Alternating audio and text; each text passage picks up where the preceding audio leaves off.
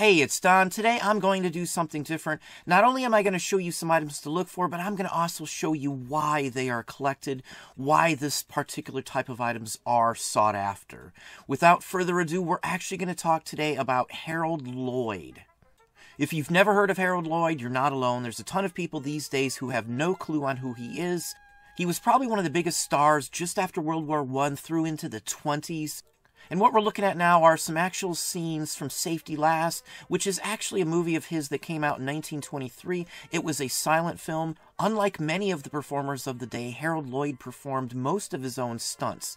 Now, some scenes where he's climbing and scaling very high up on top of a 9-story building, a 10-story building, he actually had a stuntman for a few of those, but many of the shots where he's 20, 30 feet off the ground are actually him. In 1919, Lloyd was actually doing a photo shoot. They were supposed to be handing him a prop bomb, and what they actually handed him was live ammunition, basically.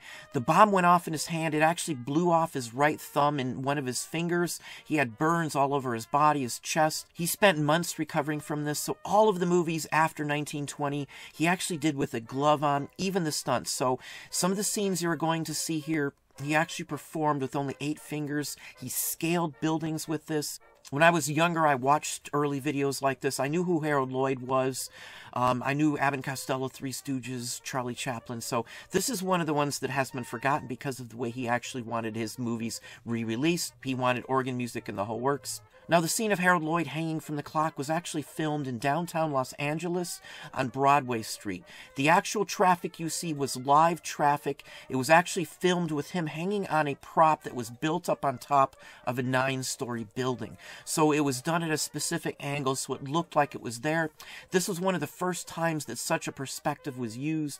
The audience actually gasped when he actually performed this and when they actually seen the movie. Now, what you're hearing in the background is actually jazz music from the actually 20s of this era. He would have had organ music playing basically through it. He did most of his own stunts. They were very dangerous. Nowadays, no one would ever even think of doing half the things that he did. He's got a long career. He actually later on in his life took nude photos. He actually has a huge photo shoot that he did with Marilyn Monroe.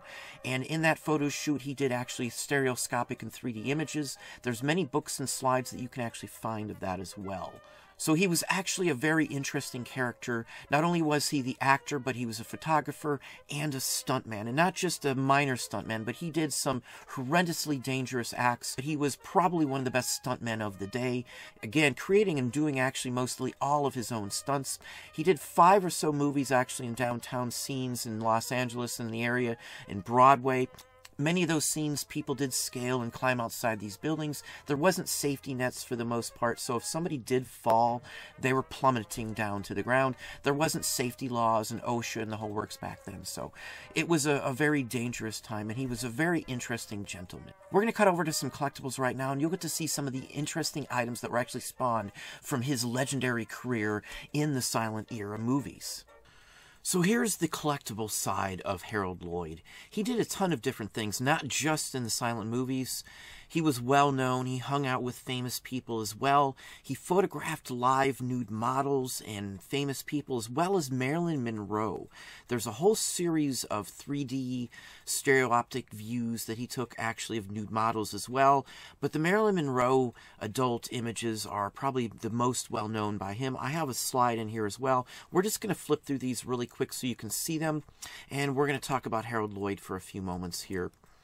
This is the first one here. It's a Ross Verlag postcard, similar to all the other ones that I have found and sold and that I show you as well. $609 on this one here. Now, anything that was around in the time, just like Charlie Chaplin, just like they do for the Three Stooges, was available for Harold Lloyd. Here's another example. It's a tin bank. His mouth actually opens up and the coin goes in. This is roughly $400 for this one, and it wasn't in great condition. His autograph, now his autograph is fairly scarce. There's some provenance to this. $432 for his autograph. Next one here is from Safety Last, his classic scene. This is the most famous popular comedy scene, I would say, of this era, is this scene from him hanging from the clock, which we did see. This one sold for $379, and he has 2 more of these. They still make Harold Lloyd collectibles to this day, just like the Three Stooges. He wasn't as well collected because he had some strict issues with how they played the movies that he created, and in some cases he wouldn't let them play on reruns or re-releases because he wanted them to be played with organs and things like that as they were originally created to be done. So he kind of set himself off from other people, and it actually hurt his popularity, and he kind of dwindled from there until he got popular with the photographs and had that market and avenue. Next item here is actually the 16mm feature film Safety Last. Now I've had this, I've had the 8mm. I just showed some Harold Lloyd 8mm in some of my what sold on eBay videos, so if you want to see what they sell for, you can pop back and check that out. For some of the standard 8mm, this is the 16mm version though. Went for over $300. We'll just flip through a few. Here's another wind-up tin toy, Harold Lloyd again. All Harold Lloyd items, anything you could have imagined they made, $335. His autographed photo, made out to the American Legion. He did a lot of volunteer work and things along that line. $257. It's 11 by 14, so it's a big one that would have been made to hang actually in the American Legion Hall by most standards. Next one here, another one of the same ones. You can see a little better here, $169. Now he does have some dings and some pushes to the face. It's a little bit messed up slightly, but as long as they still work, it's a good plus. And even if they don't work, people will fix them and repair them as well. So 13 bids on that one. Now here's again one reel one. This is just one reel of the movie. It's missing the rest, and it's still sold for $150. So this one, I believe, was like 4 reels or so. $150, as I said. Now, that's just an image they use. That's not actually what you're getting.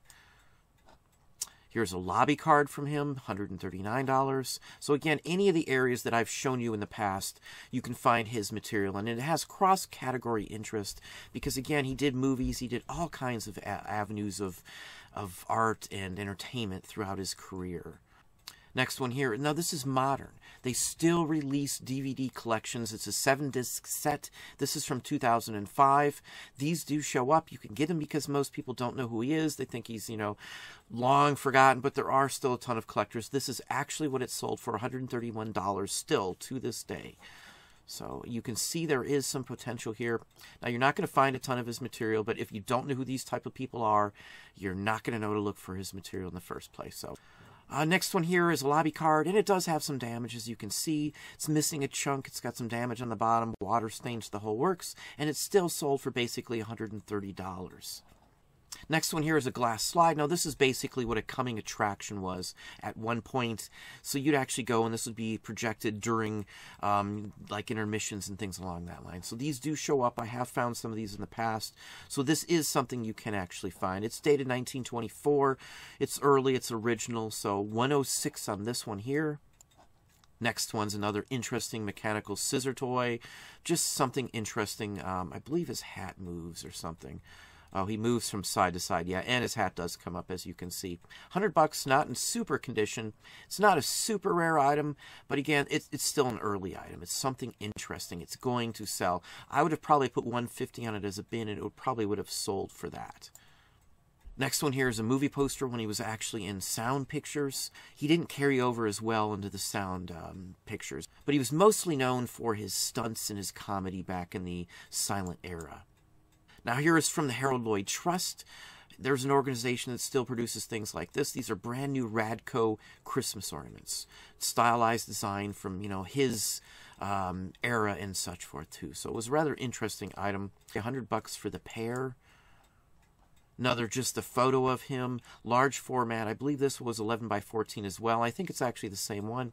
$100 unsigned. Next one is one of the Marilyn Monroe. This is one of the slides. It's an actual copy from 1953 of it. And they were mass-produced at some point, too. But this is literally one of the slides. He took this photo of Marilyn Monroe at his house. So he still was in popularity, still had the contacts in Hollywood, all the way up into the 50s, 60s. So rather interesting long career for the gentleman. Next one here is a couple snapshots, and actually Mary Pickford's in here too. She was an actress from the silent era as well, so it's just a couple of candid photos, probably out of someone's personal photo collection. $56 on this set. Now here again is the clock scene. Another, I believe, yeah, it's a Radco, and it's from the Harold Lloyd Trust as well, too. This one's very popular. As I said, this is the bomb for him. This was the most dramatic scene you could have imagined back then. People just gasped when they saw him hanging from the building. So, and he did most of his own stunts, as I said before. $50 on this one. Now, these are just Harold Lloyd-like glasses. It doesn't mean they were his. It doesn't even necessarily mean that these would have been a model or version that he wore. It's just the stylized from the era. $36. These do still show up. These are actually made out of celluloid or like an early style plastic.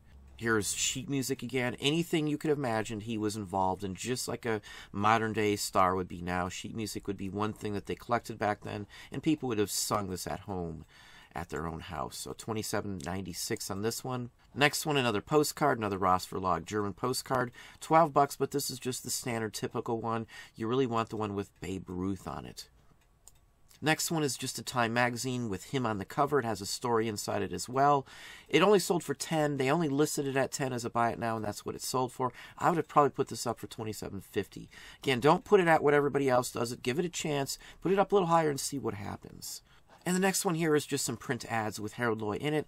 This just gives you an idea on the type of material to look for. Again, you've got to know some of this material. You got to understand why they're popular sometimes in some cases, to know why he would be sought out, to know that he would be more popular than, say, somebody else like Fatty Arbuckle or one of these other comedians of the era. Well, there you go. That's what I have for you today. Hopefully that was interesting. Hopefully that gave you some ideas and some thoughts. If you enjoyed the video, please hit the like button down below. You can also hit the bell icon to be notified when I post new content or go live. Subscribe and tell a friend.